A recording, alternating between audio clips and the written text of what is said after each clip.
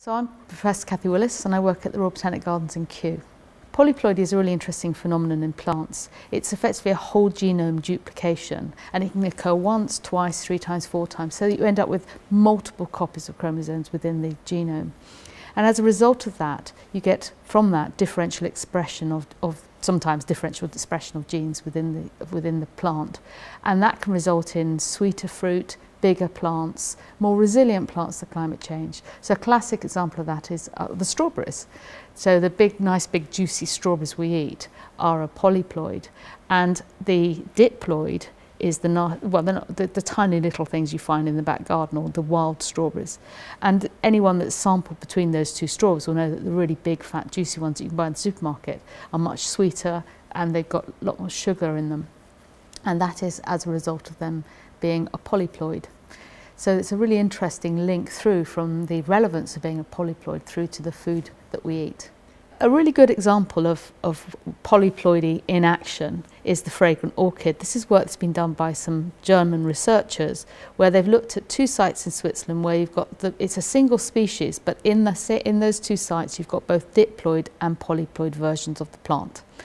And what they were asking is, if you've got more copies of the genes because of being a polyploid, does that then change the way that the fragrant orchid smells? What they did, they took the diploid and polyploid individuals from these 2 sites and they extracted the scent from these orchids, and they looked at the compounds that make up the scent. And what they showed very distinctively is that diploid and polyploid plants, even though they're the same species, have a different smell. Now, why is that relevant? Well, it's relevant because these plants are pollinated by moths, and moths go for the smell of the plant. That's what attracts them. And what they found is those plants that were polyploid had much more visitations, a lot more visitations, and a much more greater fruiting success than those plants which were diploid. So therefore, in terms of your reproductive success, your polyploids were going to be more successful. And that goes on then to look at the whole question of pollination and pollination services. So that is it that, you know, in this case, certainly being a polyploid was an advantage. Kiwi fruit are a really good example of the difference between polyploids and diploids and environmental resilience. So the hypothesis being that multiple copies of the genome results in greater genetic plasticity.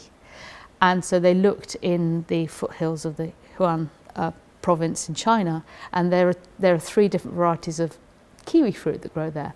There's a diploid, a tetraploid, and then an octoploid. So, and when they looked at how they grew across the landscape, the diploid and the tetraploid, i.e. less copies of the genome, grew in the lowlands, then the foothills where there wasn't such dramatic climate change or dramatic variability in the climate, and the ones that were the polyploid ones, the octoploids, were found in the actually up in the high mountains. We've got much more environmental variation.